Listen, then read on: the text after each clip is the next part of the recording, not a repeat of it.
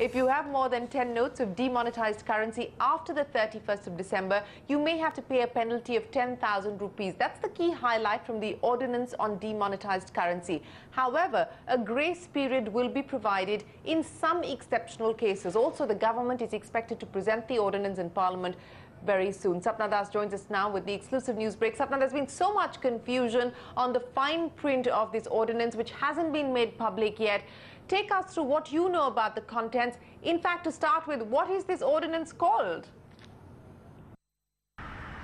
Well, the ordinance has been worded as a specified banknote cessation of liabilities ordinance 2016.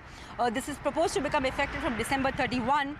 And as the title indicates, this clearly means that the liabilities with respect to the specified banknotes or the demonetized currency, the liabilities on that side on the part of the central government as well as the Reserve Bank of India, they come to an end from December 31. That's what it really indicates. This will also mean that the promissory nature of the demonetized notes or the demonetized currency, that promise RBI will no longer have to make good.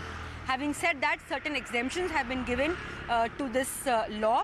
Basically, after December 31, people who have so far been traveling abroad between the period of November 9 to December 31, they can still go ahead and deposit their specified banknotes at the RBI counters.